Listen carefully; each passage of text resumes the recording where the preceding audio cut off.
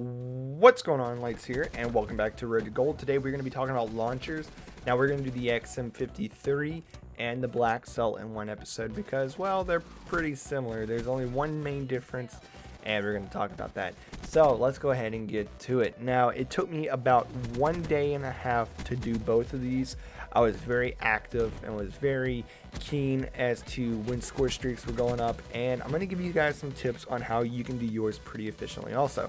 Now, first of all, you have to get 100 kills with the XM-53 and the Blackcell. For that, I would go ahead and play modes like Domination, Safeguard, Ground War, Hardcore Domination, Hardcore, no other Hardcore, Free for All. There's a lot of UAVs, but stick to objective-based modes such as Demolition.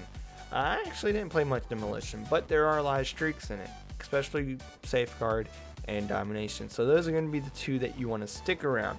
Now, next you have to destroy 5 score streaks in a single game with the XM-53. That one's pretty easy. As soon as you hear a streak go up, take it down. The next one is destroy 2 score streaks rapidly. A lot of times people like to put up UAV and a counter UAV. That's a good chance to go ahead and get it. If not, a lot of teams put up a lot of UAVs. It's really not that hard. Here we go. This is where it gets a little bit complicated. For both the XM-53 and the Blackcell, you have to destroy 5 Talons or Cerberuses with the particular launcher. You don't have to do 5 Talons or Cerberuses. It's 5 Talons or either or. So any combination. You could be 5 Talons, 2 Talons, and 3 Cerberuses, 5 Cerberuses, whatever. Now, this is something you just have to be ready for. As soon as you hear it, go for it. Go after it. Find it. And the last one, Chameleon, you have to destroy 10 turrets. And these include Guardians, Hardened Sentries, or Power Cells.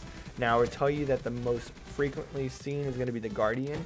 Hardened Sentries are run sometimes. They're mostly gotten out of score streaks. Not score streaks, but care packages.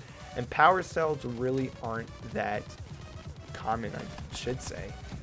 But the last one you have to do for each one, for the XM-53, you have to get 10 direct hit infantry kills. So you have to get 10 direct impacts with the XM-53. The Blackcell, you have to destroy 5 streaks within 20 seconds of them entering the map.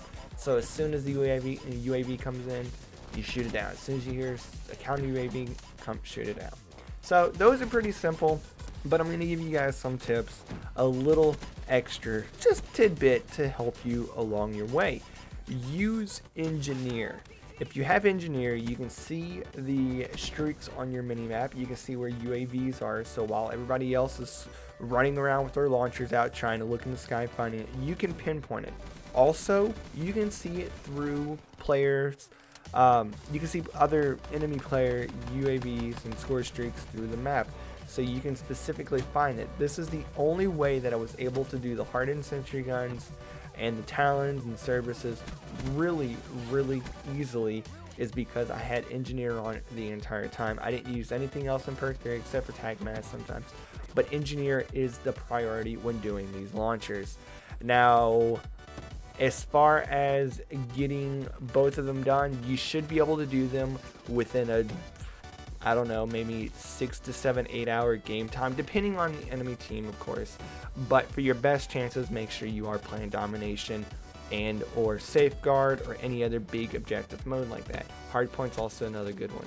So if you enjoyed the video, guys, and this helped you out, make sure you leave a thumbs up and subscribe to the channel to show your support. Make sure you connect with me with my links down in the description. Until next time, guys, I'm Lights. Peace out. Have a great day.